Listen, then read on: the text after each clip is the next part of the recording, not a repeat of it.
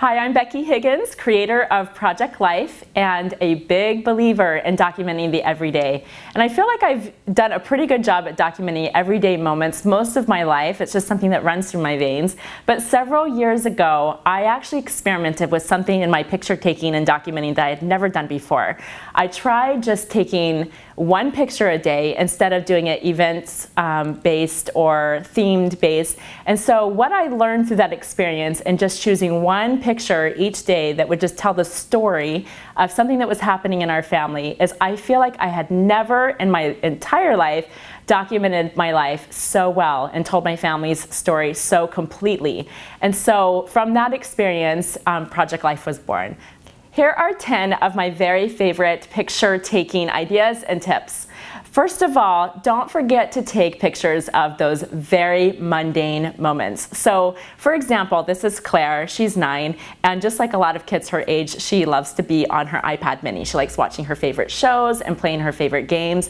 And this is something that is very ordinary. It's mundane. It happens all the time. Not all the time, but it happens on a pretty regular basis. It's a part of her everyday life, and where it really just seems like it's her downtime, it's a part of who she is and it's a part of her story.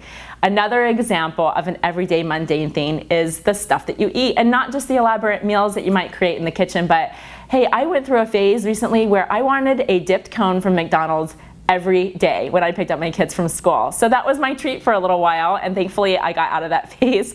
But this is a dipped cone from McDonald's in the driver's seat of my mom van, and that's an everyday moment. Another example of an everyday moment is when your kids get up, make sure your camera is already with you. It's in your pocket, it's in your hand, and when you wake them up and you open those windows and the sunlight comes in, if it's bright enough outside, snap that picture before they get out. This is Claire just waking up in the morning, and that is a part of her story as well.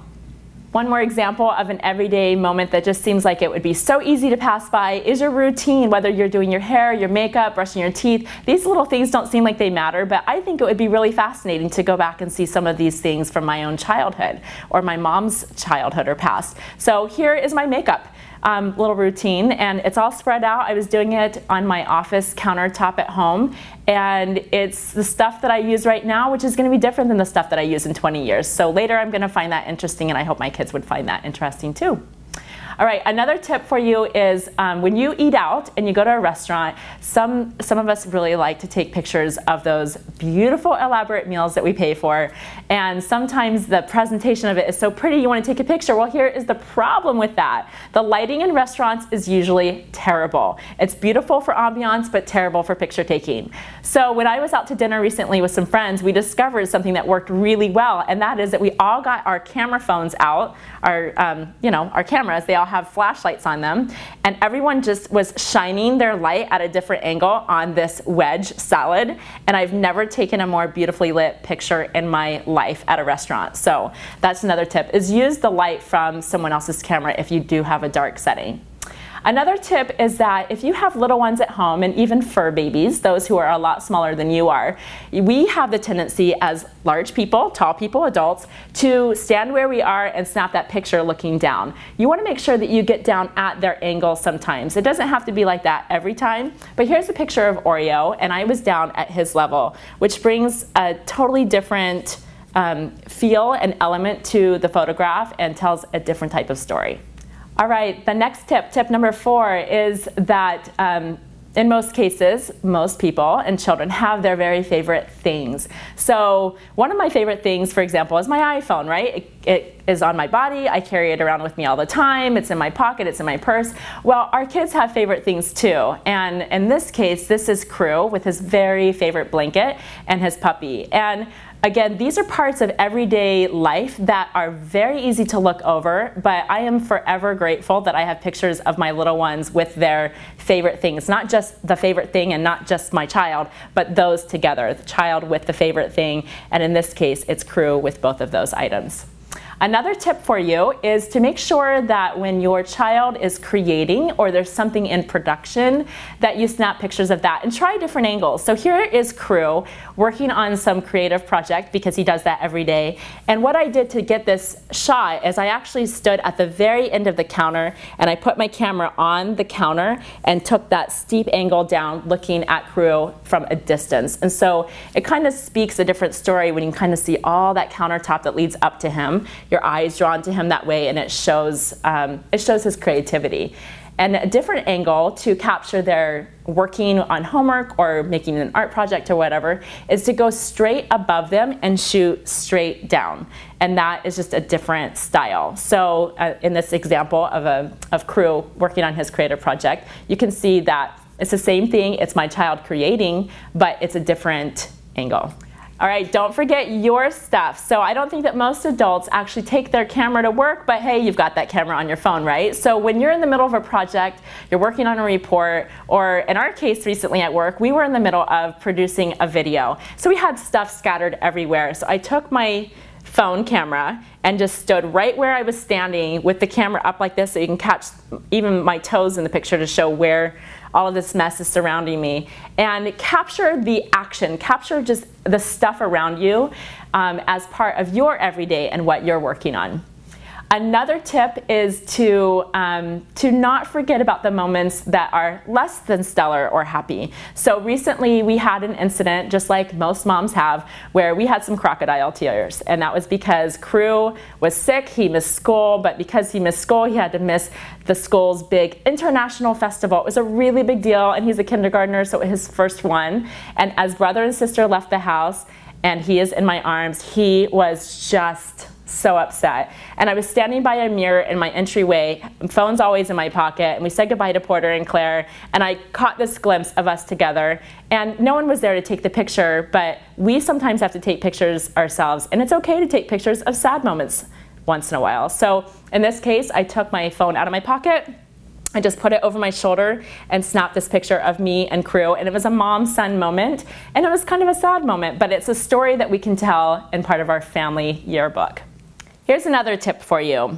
On your camera that is built into your phone, you have the ability, on most of them, as far as I'm aware, to be able to tap on the thing that is closer to you in order to make the background sort of out of focus. So if there's a lot of distance there, you can actually get that effect that was many years ago otherwise only available to do on the big fancy DSLR or the SLR cameras. But with your current technology, you can do that. So here's a picture in nature here in Arizona where I live, and I was closer to this bush and focused on that by tapping on that part of my screen, and everything else just sort of went out of focus. So that's something that's really cool to try, whether it's with nature or not. So here's something to think about. I know this is difficult for some of you to wrap your heads around, but I, as a mom, have learned a while ago to just let go of certain things. So you don't have to keep every single thing. I know that all of the creations that the kids bring home are precious possessions. But the thing is that many of those items might contain acid, and acid can spread to all of your other stuff, including your pictures. Why does that matter? Because after a number of years, I know because I used the same stuff when I was a kid, it's going to fall apart, and it's going to just cause problems in those memory books that you're trying to keep. So the trick to that is to simply brace yourself. This is a big one. Just take a picture of the item. So here are a couple of Mother's Day things that Crew made for me recently.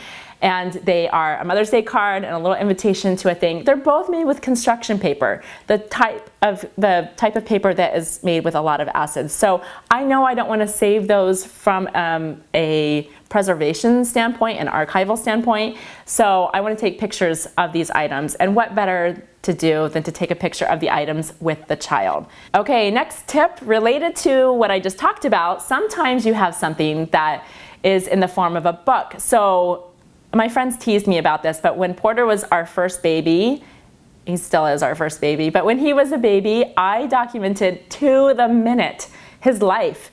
This is when he ate. This is when he slept.